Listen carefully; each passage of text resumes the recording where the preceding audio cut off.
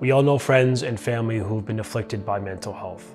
And I think for me, the conversation of Bell Let's Talk Day is about creating these narratives of love, of treatment, of hope, and of compassion.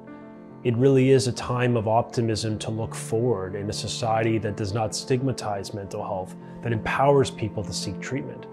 And for myself, as a member of provincial parliament in King and Vaughan, as the Minister of Education for 2 million children, I want everyone, parents, staff, students, seniors, all of us to know that there are services and individuals in our community who are ready to stand and support you if you need it. And so for young people watching today, if you have at any time, 24 hours a day, 7 days a week, if you need someone to turn to, the incredible friends at Kids Help Phone is available to you, and I know they want to make a difference. So I encourage everyone to have the conversation, use this hashtag, and encourage our friends, families, and neighbors to be part of the solution.